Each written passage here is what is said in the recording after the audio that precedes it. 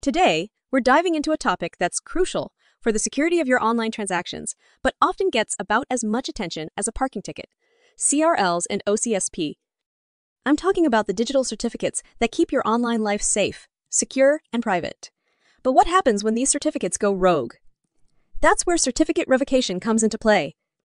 Let's break it down. Certificates are like personal identification cards that are used for authentication. But who's checking these IDs to make sure they're legit? That's where CRLs come in. Consider them the bouncer's blacklist at a nightclub, diligently checked to make sure only verified certificates are able to authenticate into that club. Sometimes CRLs won't admit or need to kick a certificate out for causing trouble. Now, how do web browsers and other devices know who's on the blacklist? Well, each certificate contains a URL that is used to check the CRL. When you visit a site, your browser discreetly asks, "Hey, can I have a copy of that list? I need to see if this certificate is allowed in the club." Depending on what it finds in the CRL, your browser either creates a secure connection or warns you about a revoked certificate, which is a bit like saying, "Sorry, you're not on the list."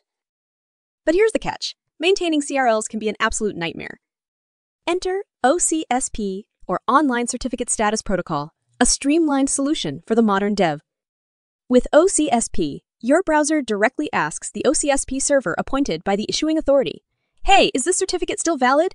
It's a bit like checking with the police to see if the ID is actually real. You might be wondering why all this matters. Well, certificates can be revoked for various reasons, from fraud to a certificate authority having a bad day. And if these revoked certificates aren't properly checked, it could lead to all sorts of problems, like data breaches, identity theft, or even malware infection.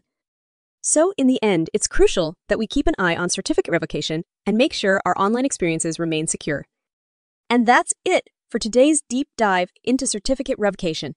Remember, when it comes to your online security, it's better to be safe than sorry.